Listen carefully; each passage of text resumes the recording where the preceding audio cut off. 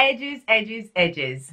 That's the theme for this week. So if you're interested in finding out what to do if you've lost your edges or you have thinning edges, then keep watching.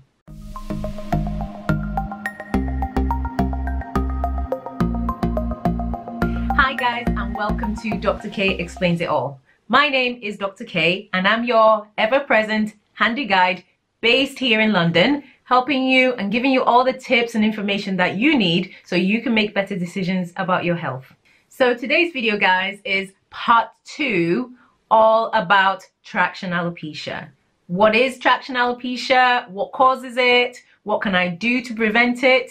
All those questions I've already answered in part 1. And if you haven't seen part 1, then I would suggest that you check that out. And I'm going to put the link somewhere around here. So make sure to check part 1 if you haven't already. But for those of us who've seen part 1, let's just crack on to part 2. So shall we? Let's do it. So just a quick recap. Traction alopecia, it's basically hair thinning or hair loss caused by pulling the hair too tight over a prolonged period of time. Certain hairstyles and chemically straightening the hair can cause traction alopecia, and the first stage in treating traction alopecia is to find whatever kind of hairstyle or hair practices that you're doing to cause it and stop it immediately. Now that's well and good if you're at the early stages. What do you do when you do have traction alopecia and you're getting worried? That's what this video is going to talk about today. Now, whilst there are lots of creams, herbs, ointments, oils, remedies that promise to grow back your hair and give you all the hair that you've lost in your thinning edges, I would be very skeptical about majority of these things because there's really not a lot of evidence that they do what they claim to do. So I would be very cautious before investing my money into buying a lot of these creams and treatments. And that's because when it comes to treating traction alopecia, there's really not a lot of treatments available. That's why it's really important to stop traction alopecia at the first signs rather than waiting until it becomes more permanent to start doing something about it. Generally speaking, the treatments that we have are split into 2 groups. Those are medical treatments, so involving things like creams, ointments, tablets even, or hair transplant surgery. Those generally tend to be the 2 main ways of treating traction alopecia that's more permanent. The first group, which is the medical treatments, might be quite varied. It might involve having things like steroid ointments and creams, which you apply directly on your scalp, especially if there are areas of inflammation there that, you know, by using the steroid cream, that helps to calm that down. And hopefully, once the inflammation is gone, then the hair follicle can grow back. So that's one option. Number 2, which is much more common and much more widely used for hair thinning, are the shampoos that contain minoxidil. Minoxidil is also known more commonly as Rogaine, R-O-G-A-I-N-E. And that's the brand name, and you can easily get that from a lot of pharmacies and supermarkets and shops. It's not on prescription. It's something you have to go and purchase yourself, but again, it's widely available and you can just go and get it from wherever you see it in stock. You can buy it online, and it tends to come either as a lotion which you apply or as a foam which you spray directly onto your scalp. But like I said, the active ingredient is minoxidil. The thing is, Rogaine is safe and it actually does work for certain types of hair thinning and alopecia. It doesn't mean though it doesn't come without its own conditions. One, because you have to apply it directly to the scalp, some people may be sensitive and it might cause a bit of a reaction around the areas of the scalp where you spray it. So usually a bit of redness or irritation, and that might wear away as you get used to it. But just be prepared that the first few times you start to apply it, you may notice some stinging, some redness, some irritation, like I said. So that's one. The other thing about this medication, this Rogaine treatment, is that whilst I said that it does work for hair thinning and alopecia, there's more evidence for it working in other patterns of alopecia. So things like you know, hair thinning that's related to hormone imbalance, and there's less evidence of it working so much, or it's not been shown. Okay, what I'm trying to say is that it's not been shown to work as well for traction alopecia. But again, it's still worth a try, especially if you're not keen on going down the more aggressive route, or you just got some small patches that aren't too noticeable. So you might want to try it out, as long as you don't have any issues or medical problems that would make it unsafe for you to try, and you may benefit from it. From my own research into this, as I said before, it's not got a lot of evidence that it works as well for traction alopecia.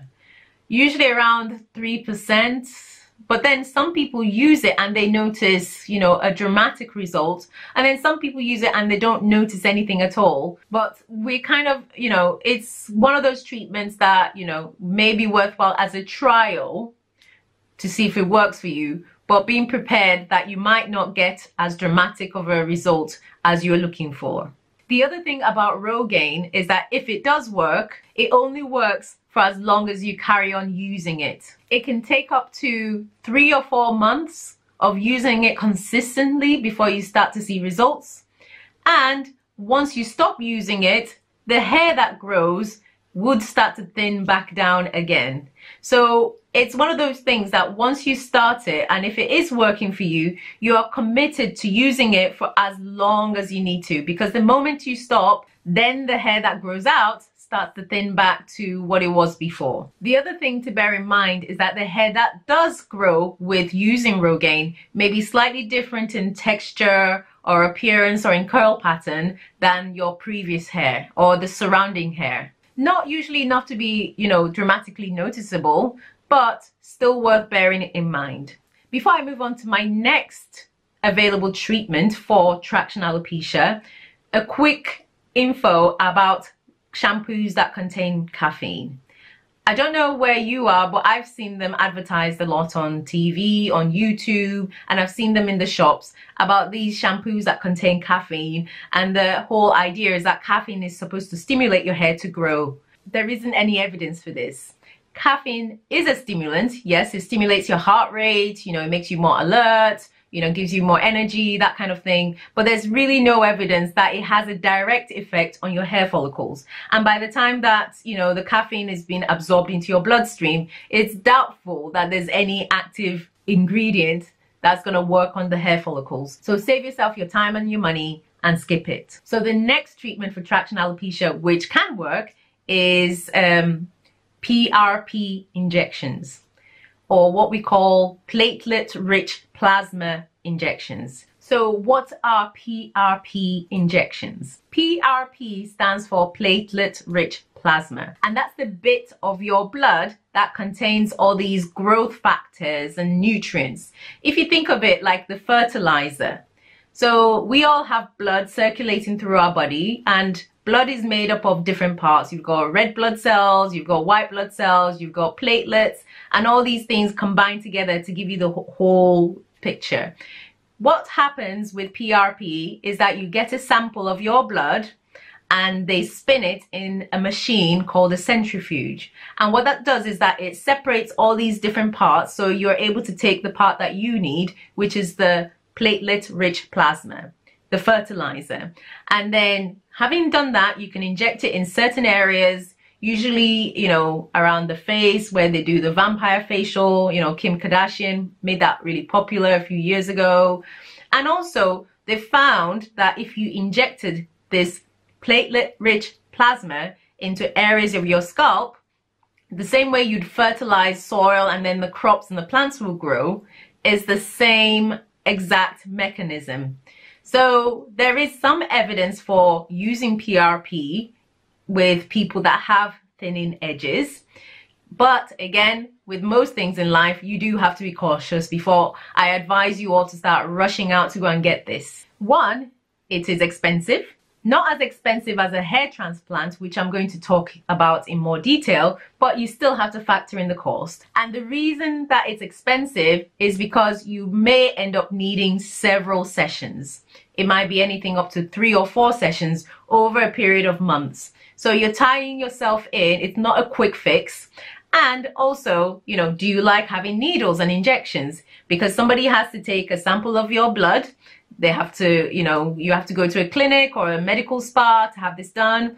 And then they also have to inject it in different areas around your edges. So if you're not very good with needles, or you're really, you know, funny about things like that, factor that in. And the other thing is that what it tends to do is, if with traction alopecia, all the hair follicles are scarred and permanently damaged, it won't cause new hairs to grow back. And when I spoke to a specialist about this, what they said is that it tends to cause the existing hair follicles that are still viable, that are still, you know, that can still grow, to grow back and to grow thicker. So the idea is that it won't cause, if there's permanent scarring and that hair follicle is gone, it's not going to cause that to come back to life and start sprouting up again. But the ones that are there, that are still capable of growing and the hair is still able to come out of it, it will cause that to happen, and it'll cause the hair to be thicker. So that might be enough, especially if you've got a patch somewhere, that even having just a thicker appearance of hair in that area might be good enough for you. So that's something else that you might want to think about. But as with most of these things, my advice would be to book a consultation with a few clinics, see what they say, and whether or not it would be the right option for you. But definitely, in addition to using minoxidil or Rogaine, PRP injections is a second option for people with established traction alopecia. The third option, which is more suitable if you've got permanent hair loss from traction alopecia, is having a hair transplant. Again, this is a very big decision for a lot of people because it is expensive, it is time consuming, and you do have to do your research. Well, what is a hair transplant? A hair transplant involves taking hair from a different part of the scalp or the body and inputting it into the areas where the thinning is occurring. There are two methods of hair transplant. One is actually having a strip of hair, usually around the back here, cut out, and hair from that section is inputted into the areas that are thinning. Or the other way is having individual hairs taken out and then directly put into the areas where they're thinning. Both, again, it's not a minor procedure. You have to see the specialist that's doing it first for a consultation, and they will determine, based on your hair pattern and the degree of thinning that you have, which option is suitable. The whole process from start to finish is also not quick. It takes up to a year for you to start to see the new hair grow and the thinning areas restored. So not only is it expensive, which it is, but also it's time consuming. You are looking at optimistically up to a year before you get your thinning edges back. For those of you who have had really severe traction alopecia or really noticeable thinning edges, then it may be something worthwhile considering. And that's because it is a treatment for permanent hair loss. The actual procedure of having a hair transplant can also be quite time consuming. Normally you have to go in, you know, make sure that you're happy and you're fully informed. Then you'd have the patches of skin numbed with local anesthetic. And then the whole thing might take several hours depending on the amount of area that they need to cover. So that's also worth bearing in mind. But most definitely it does work. So there we go, guys. Those are the treatments that I've researched into that seem to work for traction alopecia. The take-home message with traction alopecia is that prevention is much better than the cure. So if you are doing things that are causing it or causing your edges to thin out, make sure to correct those before having to go into costly or time-consuming treatments that may or may not work for you. Let me know what you think. If you have any treatments or any things that you found out, comment below and I'll look into it as well. And in the meantime, I look forward to seeing you guys same time next week with a different topic. You know where to be. See you then. Bye, guys.